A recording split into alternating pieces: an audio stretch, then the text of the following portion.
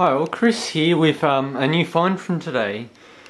So I went to the recycling centre, the same one I got this Toshiba from yesterday, and I had a talk to the owner and operator there and asked if I could look through the TVs, and he said yeah. So looking through, I didn't find much. I found a really neat old early 1990s NEC, but then I opened up a box and discovered this inside.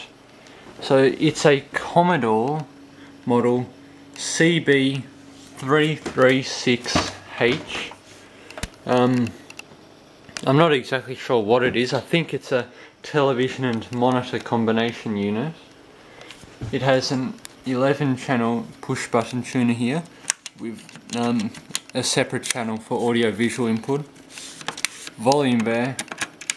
It's got a little door here with adjustments for all these channels, and AFT there. Under here it's got a little hatch for the image adjustments. So it's a very nice little unit. It's a 14-inch colour set. So yeah, I managed to get this for $10, and I also picked up two 12-inch black and white CRTs for $2.50 each. Just from some old CCTV monitors he had. So I've installed a new mains lead on this.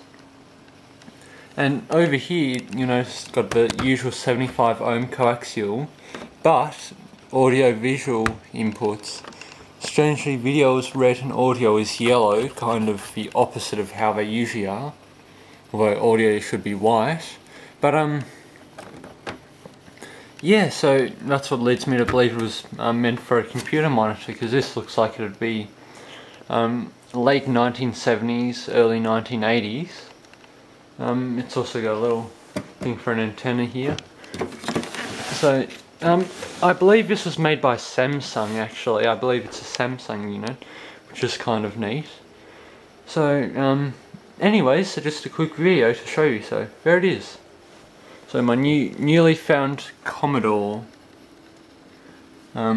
So cheers, Chris.